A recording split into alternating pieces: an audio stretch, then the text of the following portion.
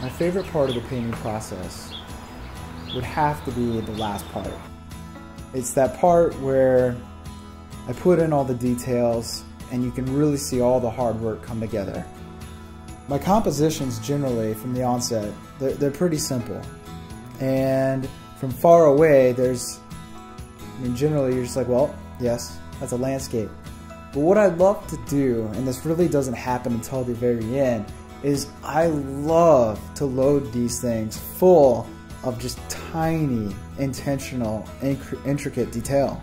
And once the viewer gets pulled into the piece, once you start really more closely inspecting these paintings, you're really going to start to see a lot of detail that is lost from, you know, the 5 foot mark or farther. And that's really where I have the most fun, is once all the work is done and the composition's laid out, everything's ready to go, it's really pulling this thing back together in the last, you know, 5–10% of the piece.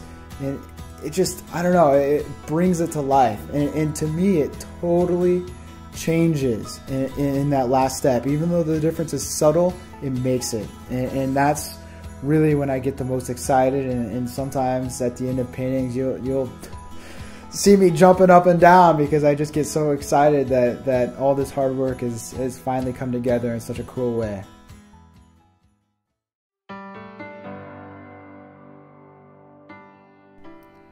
There are 3 main influences in my work.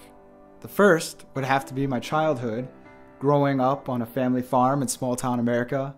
Obviously has influenced the content of my work. The second would have to be my 3 years teaching elementary school art. I absolutely loved being surrounded by the young creative minds of my students.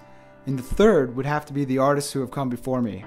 Vincent van Gogh, Thomas Hart Benton, Grant Wood. These guys greatly influenced my work, and especially in my watercolors.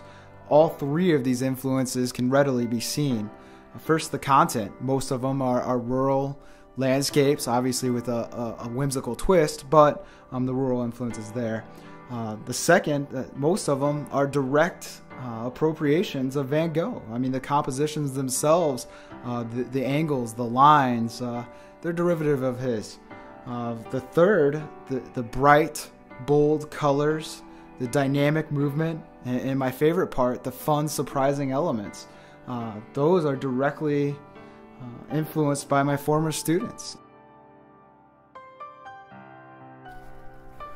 One of the things I also do when I'm out here versus in the studio is I like to find landscapes that have a lot of subtle hills that converge into each other. I do that a lot in my work, so I always try to improve the way that I do that, because my style, it's not realistic, but it's not totally abstract at the same time. So the more convincing I can make these whimsical paintings feel real, you know, the more successful they become. And one of the key things to really making that happen is ensuring that I'm out here in nature, sketching, painting, and observing.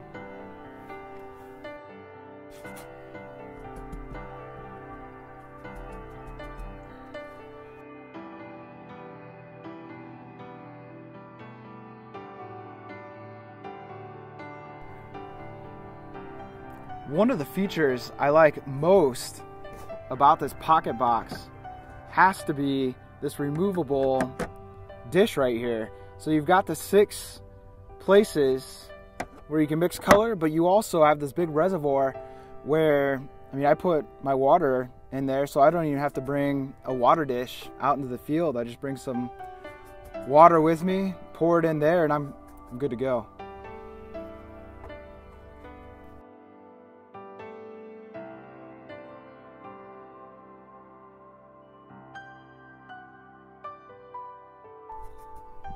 This Van Gogh brand cerulean has to be the best out of the tube blue I have ever seen.